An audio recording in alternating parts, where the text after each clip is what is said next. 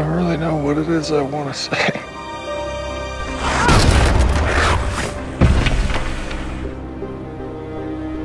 I don't think I have too much time, so... I knew Eric Lamarck when I was a kid. We played hockey together.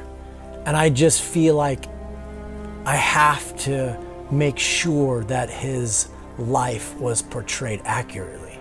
I love working with our director, Scott. He's really intuitive, really warm, friendly, has great notes, great ideas. He's really let me run with the character, and Scott has been so supportive of bringing that truthfulness to it. His enthusiasm for the project and his enthusiasm generally was something that you rarely come across in Hollywood, where everyone is tends to be on the back foot and can come across a bit cynical.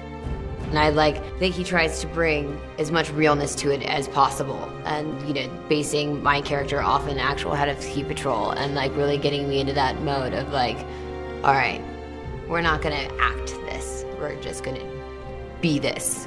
We're not gonna just play pretend.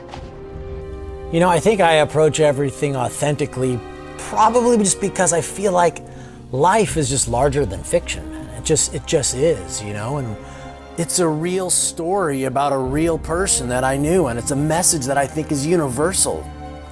I mean, there's hope, and you never give up.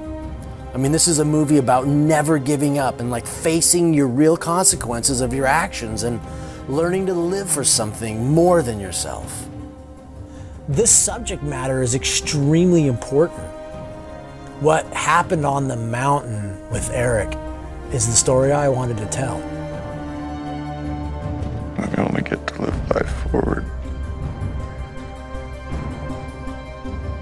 It never makes any sense until we're looking back.